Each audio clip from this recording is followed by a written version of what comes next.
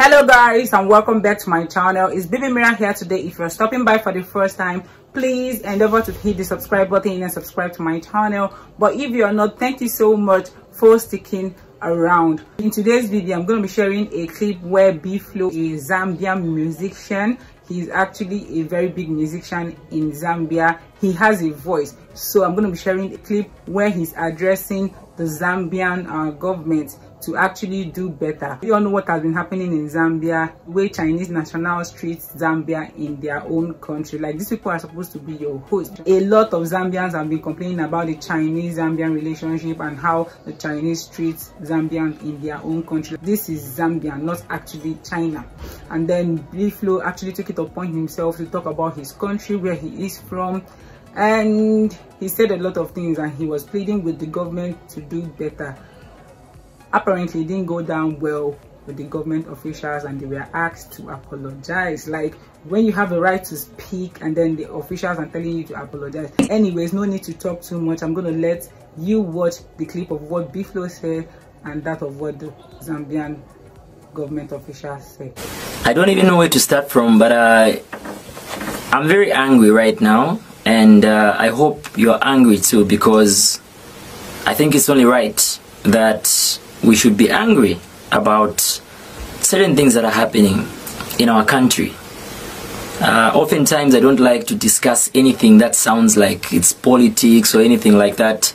I don't know if you want to call it politics. For me, I'm calling it Zambia.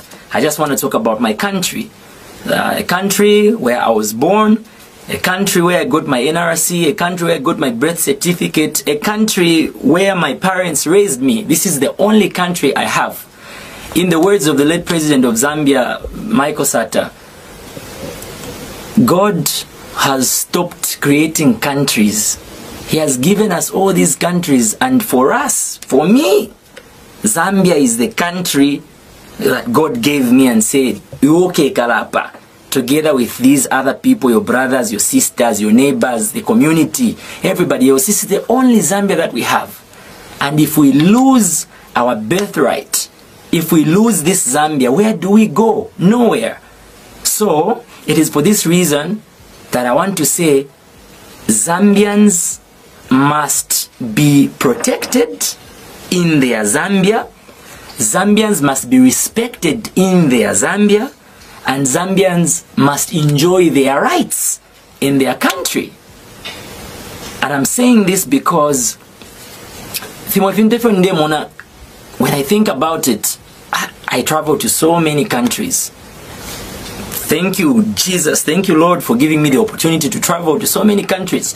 But every country I travel to, when I go there, I humble myself because it's not my country. I humble myself because in the first place, I have been given the privilege of entering that country, meaning that the owners of that land have been nice and kind to me to allow me to be in their country. Now, once I'm there, I can't go there and start oppressing, the owners of that land. I can't go there and start oppressing the locals. I don't have the right to do that. If they give me an opportunity to work in their country and earn an income, there is no way I can start doing it in a manner where I am putting their own people, the people of that country, in bondage. I'm holding them hostage. I'm mistreating and ill-treating them. No, there is no way I can do that in another country. But what's wrong with our country, Zambia? Why should people come in our country and then take over our country in a manner that they ill-treat us, the locals? What's wrong with us? Why should our leaders allow other people to mistreat us, and just when you expect that your leaders are going to stand for you, they stand with those people that are ill-treating you, the locals? Situations where Zambians who are working for foreign nationals are held bondage. They are held in places where they cannot be allowed to go and visit their families. Is that correct? And then when someone who is vested with the power to speak for the people tries to speak for the people, that is the person you start to castigate. Is that how it's supposed to be? Is that how we're going to live? No ways. No ways. This is not the country I would love my children to inherit, and this is not the country you would love your children to inherit. I don't think so. Unless you are so comfortable that you know that nangofia pena inenaba na bandi tukabutuka because I've invested elsewhere. Only when you have that kind of money can you be that careless. Maybe mwewa kwatasani ndalama. Maybe mwewa kwatasani ndalama. Mwewa karasu minisha ifya kuchitika because you know that namukwata kumbioko mwinga shintiri loko mwinga butukirako. But for us, this is the only Zambia that we have, and we've got to safeguard it. It's the only inheritance that our children can have. But will our children inherit a country where they even inherit debts that they don't even know who contracted it? They come and inherit a country where they are enslaved because leaders had allowed other people from outside to come and take over and be given an advantage over the locals. Is that a country we're looking for? No, there is no way. How can people come to your country in the name of being an investor? They invest in your country, maybe in like a business that the locals are supposed to be doing, and start competing with the locals in a small business, and you call it investment. And it's not just that. Even when they're given that opportunity, then they start selecting who enters their business premises by saying, no, you can't enter because you are black or because you are Zambian. In my country, I can't even enter a place and enjoy the privileges or the services in that place. Maybe you're even going to pay. If it's in a barber shop, you're going to pay. If it's in a shop, you're going to pay for whatever things that you're going to buy in there. No, iwete tuingire pantuli Mozambian muchalo chove. Who does that? No ways, guys. No ways. Please don't tell me that we are being colonized again. Don't tell me that we are selling our country to other people outside. No ways. We can't go back to those days. No, we can't go back to those days. If this is colonialization or colonialism or colonial rule or whatever it is that you want to call it, I don't want to be a part of it. And I know that many other people out there are with me and they don't want to be a part of it. You can't sell your country to other people to just come and take over, and they start mistreating your own people, and you're there watching and you're there supporting them. Now they're even reporting in their countries in the news and celebrating the fact that, you know, the fact that we are apologizing to people who are supposed to be apologizing to us. What do you call that, guys? No ways. No ways. I have to speak out. I don't care who's going to think, no, opposition. What opposition? Some of us don't even have anything to do with any political party. Opposition. No. What is the Constitution for? What are freedoms for? If people can't speak up, let people speak up and speak out, you know, and you're supposed to stand with them because the things that they're speaking about are justifiable. No, guys, it hurts me. It does. We are such a rich country. We are such a rich continent. I think Africa is not poor. It is poorly managed. I'm telling you, we're not a poor continent. We're a very rich continent. Rich in natural resources. We have so many things that go out there to beautify and build other people's countries. And these resources, we have them, but we don't know how to utilize them. Where are we going wrong as Africans? I come back to my country, Zambia. We have so many minerals and we're just busy giving them away. We have all these natural resources, good things, copper, cobalt. Now we are hearing of gold. Are Zambians enjoying? Are Zambians privy to the deals that our leaders are going into to know where these resources are going? Are we benefiting? How can I benefit? Do I even have any advantage over a person from outside when it comes to benefiting from the local resources? These are the kind of things, these are the kind of questions we should be asking ourselves as Zambians to say, nga ifwe, tukalira kodi iladi, tukasarula kodi iladi, tukomfako wino luisa pafintu fiesu, efyo lesa tupe. Like I said earlier, God gave us this country.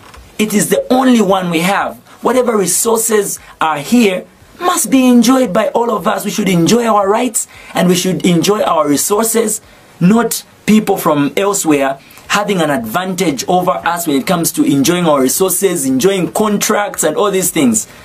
I'm not even trying to be political. I'm just saying the truth, and everybody knows.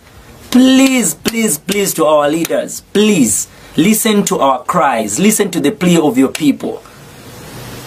If you're watching me right now, fellow Zambian, wherever you are, whichever city you are in, whichever part of the country you're in, whichever part of the world you are in, I challenge you. The same way back in the 50s and the 60s, our freedom fighters fought against the servitude that we experienced. It is time for you now to become a freedom fighter. My question is, are you going to be the next Kenneth Kaunda, the next Kapwepwe, the next Grey Zulu, Nkumbula, the people that fought for you, for your freedom?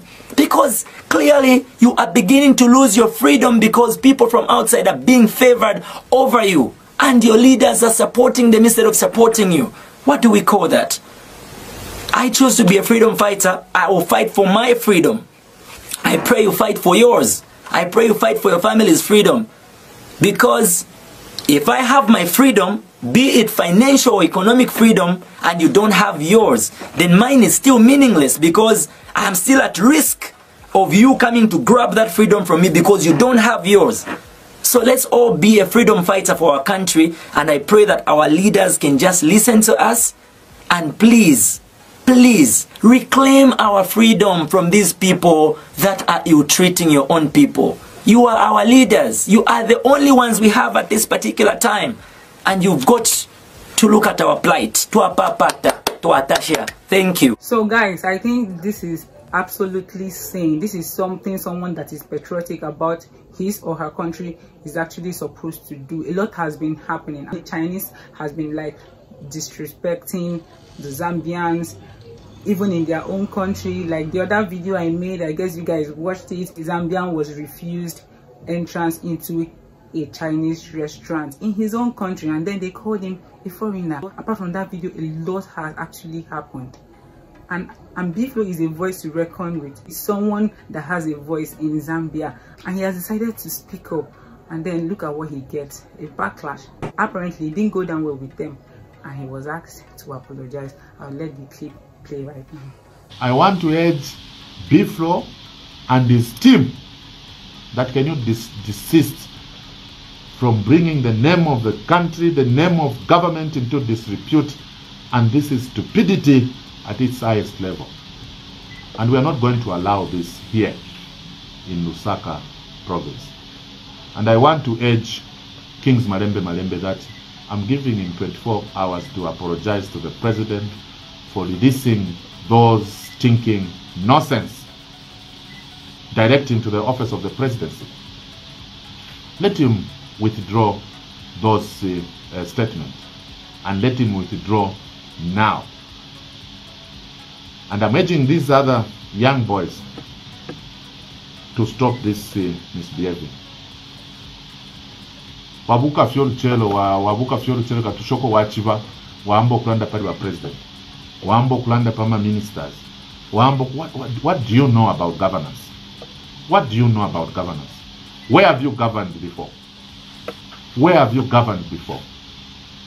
What do you know about God issues? What do you know about this? What do you know? Don't misbehave. Make sure that you do things in the right way. And for me, as a minister for Lusaka province, I can assure these boys that they are too naked to misbehave. Too naked to misbehave. Let them know their boundaries. I thank you. Guys, did we just watch this? Did they say misbehaving? Like, you are speaking up for your beloved country. Like, what is this continent turning into? A lot has been happening this period. Someone is trying to speak up, to address, even pleading with the government to do better, to handle the Chinese Zambian relationship better. He didn't say anything wrong, and then he's asked to apologize. Guys, I'm just going to leave this open. I just want you to actually share your thoughts on the comment section, because this is becoming so serious. What do you think about what Biflo said, and what do you think about the government response? It is time for us to wake up. It is time for us to stand up for our rights. We are already free. We won't go back to serving masters or becoming slaves again. We have our own countries, and this is our continent, Africa. It is time for us to take care of it. If you love this video, do not forget to like, share, and subscribe to my channel. Please subscribe, share. I'll see you guys in my next video, and until then, bye bye.